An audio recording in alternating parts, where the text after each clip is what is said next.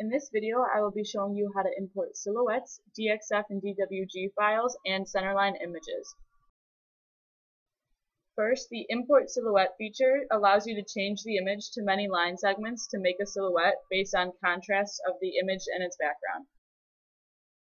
I'm going to click the Browse button and use the Stingray as an example.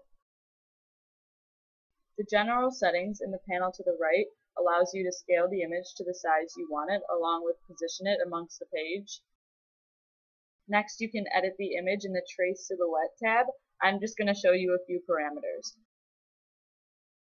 The Segmentation Quality tool breaks curves into line segments, so I'm going to change it from 10 to 0.1 and wait for the progress bar to fully load before making any more adjustments. Now you can see the difference in the quality of the photo, so I'm going to change it back to 10. And once again, wait for the progress bar to load before editing other parameters. Now I'm going to demonstrate the Despeckling tool, which decreases the number of details, such as small dots in the image. So as I change it from 5 to 10, you can see that one of the eyes disappears. So I'm going to change it back to 5, but you can also play around with different features such as corner threshold, which rounds out the corners of the image, and smoothing factor, and more. Then I'm going to hit the green check. Now I'll highlight the image and click the Ungroup button so I can edit individual line segments. For example, I'm going to replace the eyes.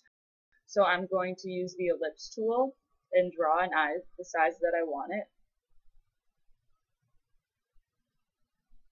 Then I'll hit the green check and hold down the Alt key. So when I click on the old eye, it'll select all the connecting line segments and I can delete that. Then I'll use the Copy tool, so I'm going to highlight the eye and then right click and click the center of it to move it over to where I want the duplicated image to be. Then I'll hit the green check and use the same method as before to delete the old eye. So here's the final image. Now I'll open a new document to show how to import a DXF or DWG file. This can be used to import a two-dimensional file into the drawing box where it can then be edited using the provided features under the Parameters tab. So I'll select Browse and then find the file that I want and click Open.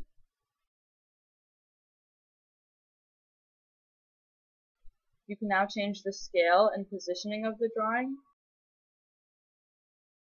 You can also edit the imported layers, which allows you to select which layer from the drawing you want to appear in the drawboard. Then hit the green check when you're finished, and I'm going to open a new document to show you how to import a Centerline image. This tool detects the thickness of the entities within the image and then creates a toolpath down the center of each feature. So like I did for the others, I'm going to click Browse to find the image I want to use. I'm going to use the airplane as the example, so I'll click it and select Open.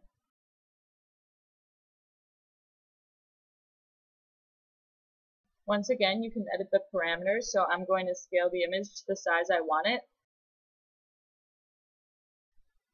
Then I'm going to change the segmentation quality from 50 to 20 and wait for the progress bar to load before making any more adjustments. As you can see, the object now has a lot more line segments, making it look less clean. So I'm going to change it from 20 to 80 to smooth the whole drawing out.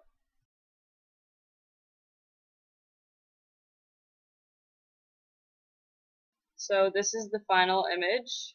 And since I'm happy with it, I'm going to go ahead and click the green check.